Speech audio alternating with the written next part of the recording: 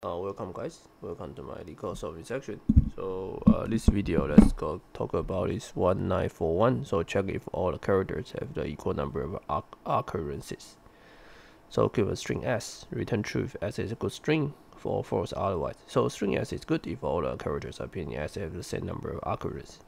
So it's same frequency. So let's example is ABC, ABC. Okay, so ABA, CBC. Sorry. So 2A, 2B, 2C, right? So true. This is false because you have 3 A's and 2 B. Also, so the idea is that you use a dictionary. So you first create a dictionary. Okay, you create a dictionary. You go through a string. If you haven't seen this, then you just put in. Okay, so if you haven't seen this, you just put in defined to be 1, right? Means the occurrence 1. Otherwise, that you just add 1. That means that it already happened.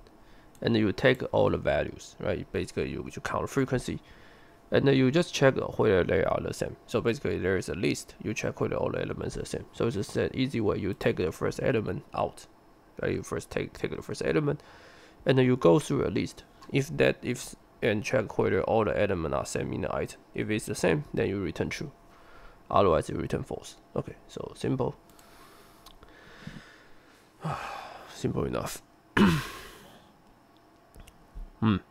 Okay, so that's it. See you guys next videos.